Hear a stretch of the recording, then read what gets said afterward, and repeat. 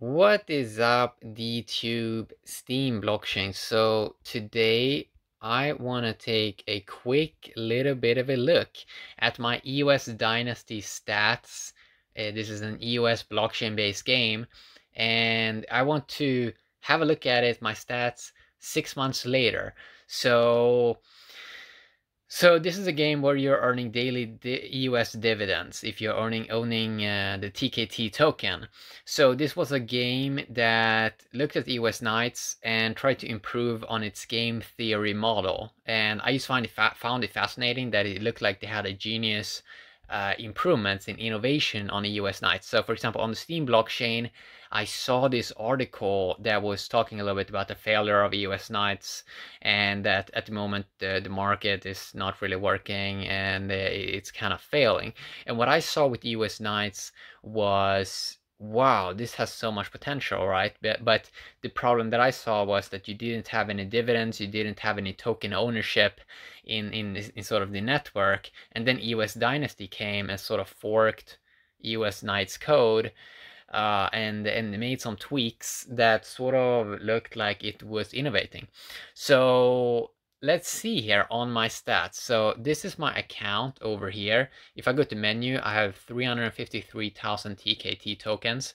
And if I click on sales record, this is kind of fascinating, I find. So you can see I have sold virtual items for 42 EOS, not something revolutionary, but if we consider a few years ago, selling virtual items in a game inside of your phone, that was not really possible, right? So this is something that's just been coming the last few years. So I find it pretty cool. You sell virtual items that you mine in a game. So you can see here, even if I just make this one smaller here, so you can see that I've even sold some items here in December. So for example, I found an item here on December the 8th. I sold it for 0.85 EOS, and then I sold an item on December the 13th for 0.79 EOS. So, and then I also sold an item for 0.5 EOS on December the 3rd. So you can see I can still sort of sell items. I can still sort of find items that are high value, that other people value, and that other people are paying for. It's kind of fascinating. It's kind of interesting. So, and then also if I go to reward, you can still see this is also kind of interesting. So my total rewards here, that you can see, my cumulative rewards is 65 EOS, and the total EOS that this game has sort of given out in rewards is 20,800 EOS. And you can still, this is the most fascinating aspect. So you can see, so when this game came in the beginning, the token took a little bit of a price dump. As you almost see with any project, that when something is new, it usually dumps like a week later or so. But after that, it's been pretty stable in value, which is interesting. So you can see that next rewards is 111 EOS, and it's been pretty stable at that for around 6 months now. So you can see that tomorrow I'm gonna get estimated rewards 0.23 EOS.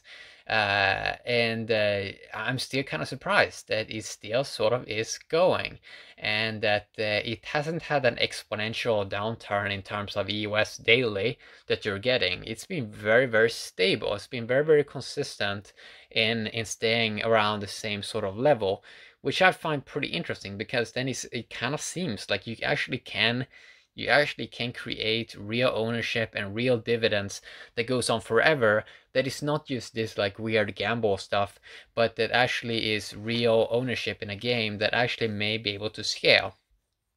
Now, of course, this is early. I always knew that this is very early in terms of game theory and blockchain-based games. So at the moment, for example, we have scaling issues, because it's pretty hard to onboard new users, because they need to have maybe a high-end smartphone, they need to have an EOS account, They maybe need to have RAM in their account. So there is a lot of stuff that people need to know about just to be onboarded as a user. But in the future, maybe you'll be able to onboard millions of users to blockchain-based games. And we see the potential, for example, with Steam Monsters, and some other blockchain-based games. That one of the aspects that's kind of cool will be about them is when they have an app in your phone, and when you can play it instantly in the phone as a real Android game or an iOS game, it feels more natural, feels more like cool, and people love the idea. So you can also see it. I get still the daily TKT, which is also pretty cool. So yeah, I'm fascinated that you can still earn like dividends from a game, and that it works amazing, of course, because EOS blockchain, no, not a single issue in terms of like claiming your rewards. It feels sort of trustless and all that. I can go on exploration with my items here and try to find new stuff. In many ways, it's a number cruncher, but a lot of it on the internet is that right now. So you can also see I can go to materials, I can sell on the market. You can see this last trading price, what, 0.04 EOS, and I can just go and type that in, or type 0.03. I can click on sell, confirm, and you can see execution of contract. So it connects with the EOS blockchain, and it verifies stuff and then puts it out on sale. Pretty cool. I mean, it works very smooth, and I love it. Like I love the future potential here of game theory and all of this. So it works great, to be honest. And it can only become better, right? So for example, if they notice some game theory flaw, then they can fix that in sort of the next version of a game. So we're always going to get this constant innovation and people trying new things. And yeah, I mean, it's kind of cool, to be honest. So it looks like EOS Dynasty still seems to be running, seems to be performing way better than EOS Knights, and maybe we're gonna have another game after EOS Dynasty that it performs even better game theory. This is we're seeing in the blockchain-based industry. Always people trying to innovate, trying to create new things, trying to create better game theory, and yeah, so it's going to be interesting to follow the gaming industry. Still many years away from scale and like mainstream adoption of blockchain-based games, but it seems like it's gonna happen eventually. So that's gonna be kind of cool. So yeah, quick video checking EOS Dynasty out, and stats after 6 months seems to be pretty consistent, which is kind of cool. Yeah, have an awesome day, DTube and Steam blockchain.